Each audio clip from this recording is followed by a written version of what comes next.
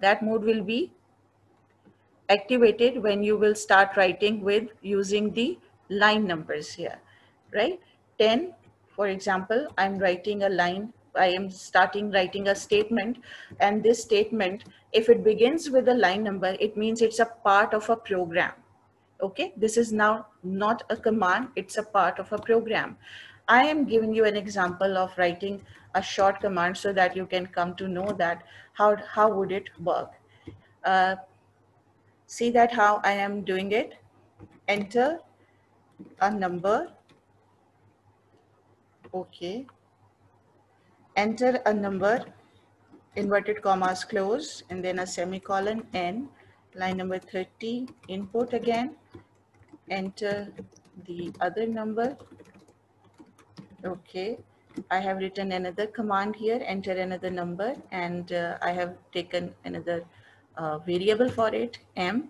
So line number 40 I will be showing the sum of these two numbers, n plus m. Simply print. It's a very short program, and we are going to see that what will be the output.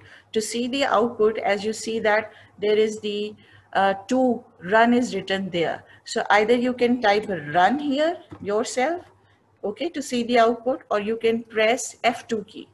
So when I press run, and I will be switched to output screen. The first message is shown here, enter a number. I enter a number that is 12, and then I'm given a question mark there because I did not print a message there. So I'm given a question mark here to ask that it means that the program is asking me to enter a value. So I give, for example, 25 here. So this program is showing me a syntax error because there is a colon here. How are you going to remove it? How are you going to change it? You are going to press the double quotes here, enter the number, okay, and then you press enter. List what you have written. 10 on line number 10 there is CLS. On line number 20 there is a line that shows input double inverted comma start, enter a number, and the value that you will enter will be stored in n. On line number 30, input, enter the other number that you have entered will be stored in m. And now on line number 40, I have given that print n plus m. Now let's see that I'm going to press F2 key. I'm going to press the 12 number. It's giving me enter the other number. I'm giving 25, and now the sum of the two numbers are shown to me. So this is a very, don't worry about it. I'm going to tell you how to do it step by step. But I just gave you an example that how the small programs can be made on using GW Basic.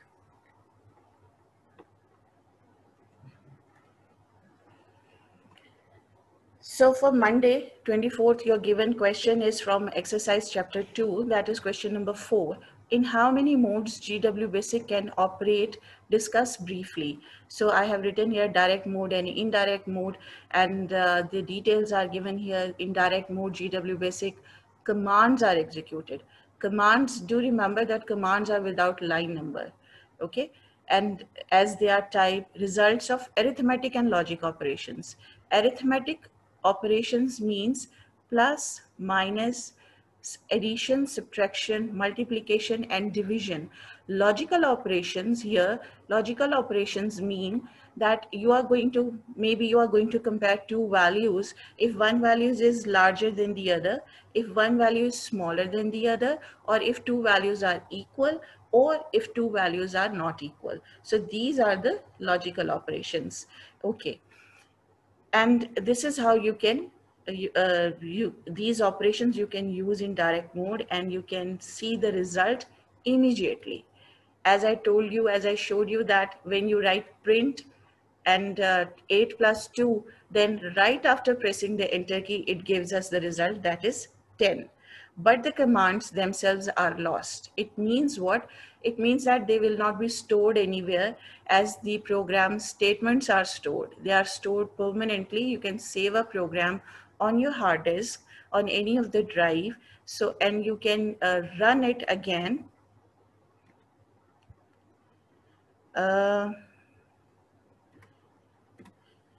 Yes, one question, one student has raised a hand, and I want you to, Asad, please write your questions in chat box. I will be able to answer you at the end, right?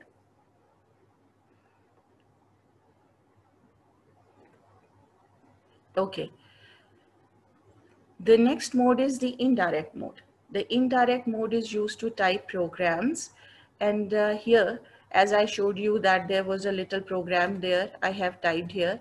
Now see that I am now on the output screen.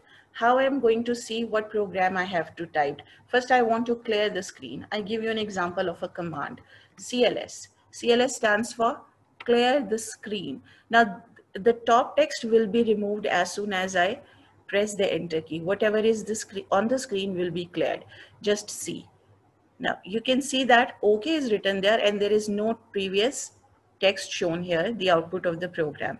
Now I want to see that what is my program and how does it look like. What I need to do, either type list here or press F1 key. Okay. When you will press F1 key and press enter, now you have seen the program that you just wrote there. Okay. There are how many lines there in this program? 1, 2, 3, 4.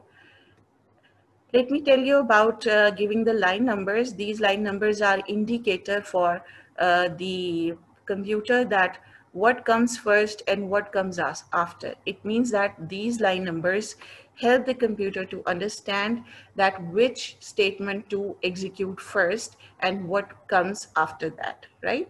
Even if I want to add a line here, and I want it to be there in between the 10 and 20, I will give it a line number accordingly, 15. 15 comes between 10 and 20. Even if I write it at the end of the program, it will be adjusted automatically.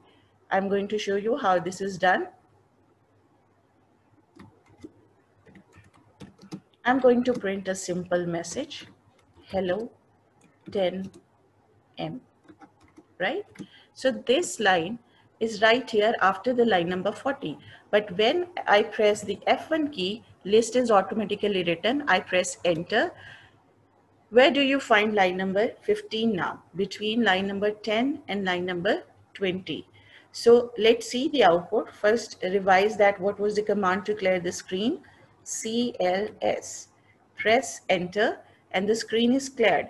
Now I want to see the output of my program. So I'm going to press F2 and first the message is shown there because it was on line number 15, 10M. And then it is asking me enter a number. So I press 15, the other number 67, and the result is shown to us, right?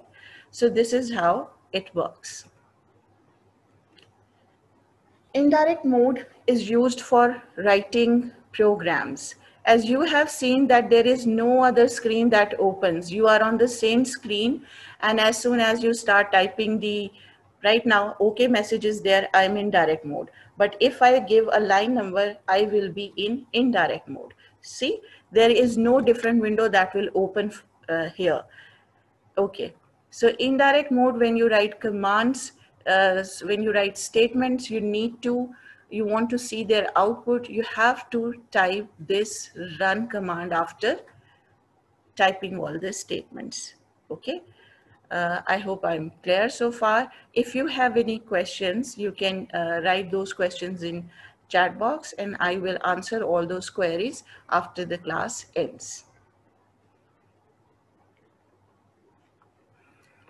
So let's move to the Tuesday lesson. Tuesday lesson shows us that differentiate between basic commands and statements. Now you see that I have taken a question number that is not right after question number 4, but I have, there should be question number 5, but I have taken question number 10 part 4 because it is in the sequence as you are going to study the chapter. So I have changed the sequence of the questions for your understanding. Okay, question number 10, differentiate between basic commands and statements. So these are the differences. Number 1, GW basic commands are executable instructions, right? Executable instructions mean that they will show the result right after you press the enter meeting. Okay, enter command.